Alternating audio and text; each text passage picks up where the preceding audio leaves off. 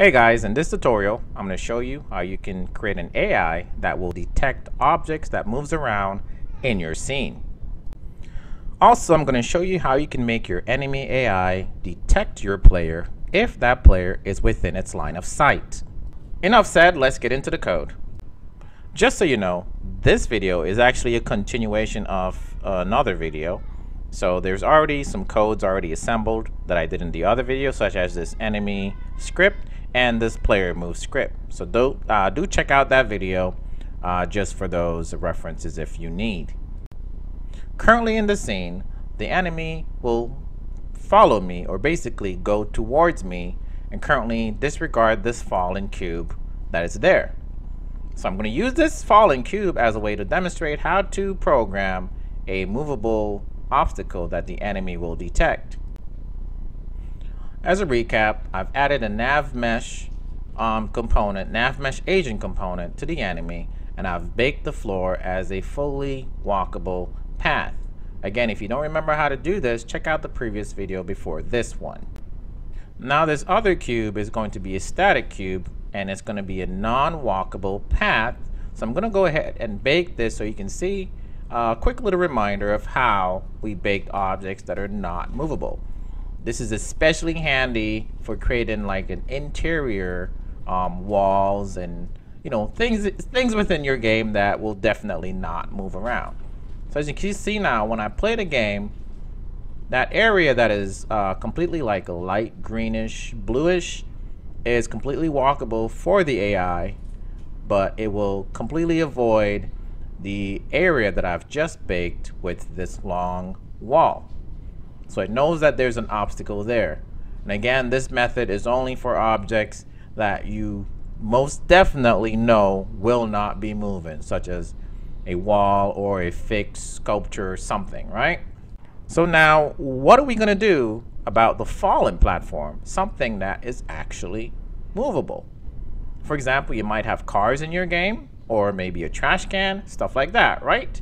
The answer is actually really simple. This object has a rigid body component on it.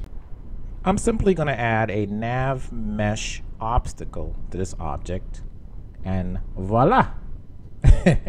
Like I said, it's that simple. It's very easy to do. As you can see right here, you can choose from two different shapes, and I'll just raise the cube a little bit higher and hit play. And as you can see now, when I play and the cube fall in front of him, he does detect it as an obstacle.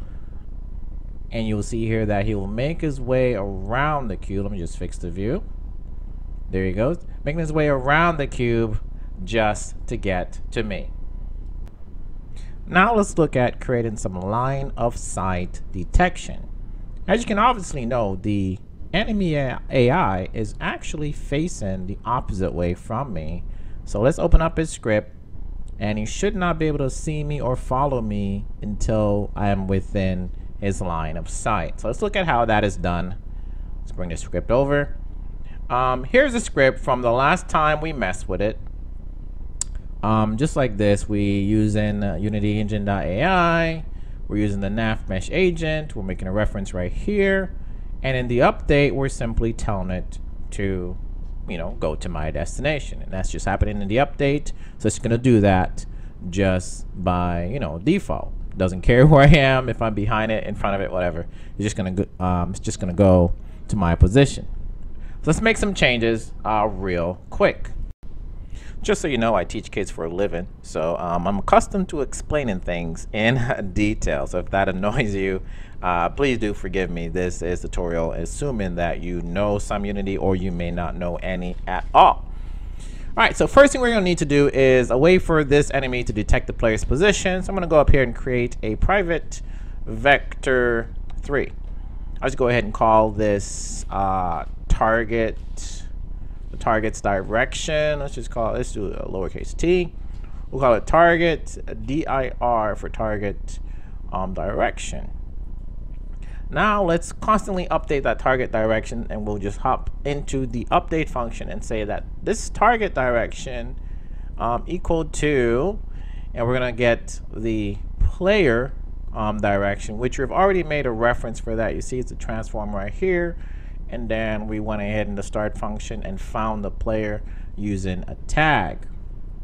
So we'll get the player's position. So we just say player dot position,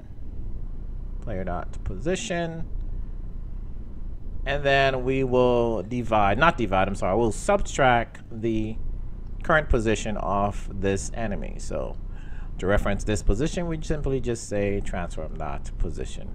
It's the equivalent of saying this dot transform dot position. Next, we're going to create a temp variable here, which is going to be a float to determine the angle of the player currently. So whenever you create a variable within your function, it's a temp variable. So we're going to go ahead and create this float. I'm going to call it underscore angle, not angel, underscore angle. And then this underscore angle is going to be the it's going to be a vector3 dot angle, and this allows us to give it two information here to figure out what angle something is. So we're going to give it the player the target direction, right? And then we're also going to give it this enemy's forward facing, so transform dot forward, just like I did there. Now we're ready to create our if condition, where we're going to drop our nav set direction into. So we're simply going to say if this angle here that we just created, so if the underscore angle is less than or equal to, and keep in mind 90% negative and 90% positive, not 90%, I'm sorry, 90 degree is a full you know, if someone's standing right next to you, side of you. So we want it to be in kind of more like a cone, like a conal view. So we're going to drop it down to about -80 and +80. Oh, actually, -70. Let's do 70. So if the direction, right, is more than or equal to 70, and we also check on this direction of the angle again, and see if it's less than or equal to +70. So now it's more like a conal view in front of you.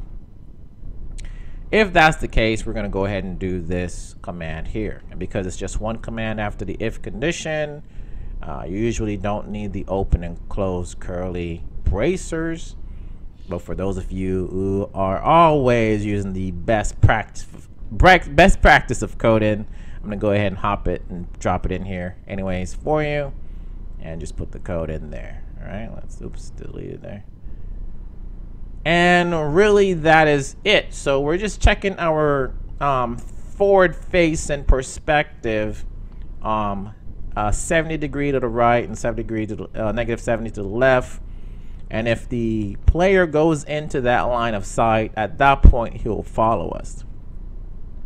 So you can see here, let me fix the view so you can see that he is not currently following us. He's there, he's waiting, he's patrolling, whatever he needs to do. You know your game, whatever you're doing with your game. And now I'm going to slightly just go in front of him. Let me take the long cut, go around here. Let me zoom out a little bit. And you can see I'm like right next to him. Now when I go up here, boom, I'm in his line of sight. And he sees me, and now he is chasing me. As you can see, that's it. And our obstacle here still works. He knows it's there. He's gonna go around it, and there he is. And that's it, guys. He's gonna push me off the platform. That was it. Hope you guys enjoy. If this was educational to anyone, definitely drop me a like or a comment. Definitely leave a comment if there's something that wasn't explained in here, or something you'd like to see that is not in this video. Otherwise, hit that subscribe button so you can stay tuned for when some cool, interesting content like this one comes out. Until then, see you next time.